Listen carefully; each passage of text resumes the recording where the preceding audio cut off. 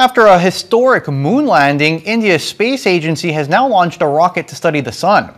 Scientists cheered during the Indian Space Research Organization's broadcast of the successful launch.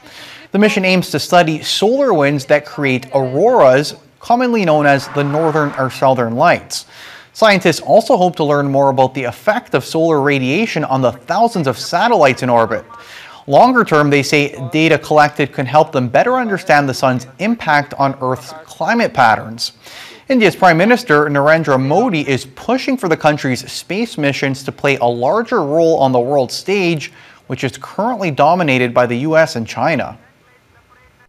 Congratulations, India.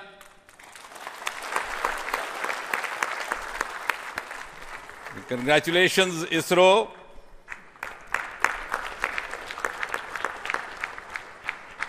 And while the whole world watched this with bated breath, it is indeed a sunshine moment for India.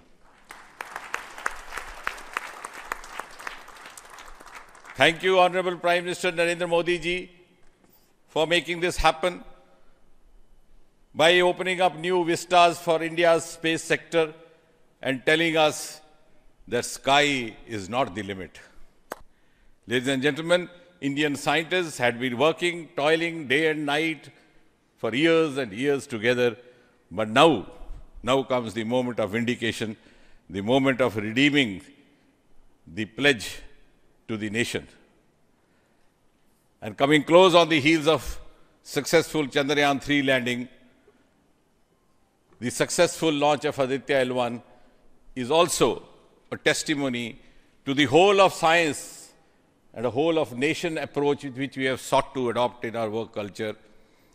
While ISRO is credited in executing this mission, the science institutes across the country have come forward to contribute in one form or the other, in small measure or big, to this mission.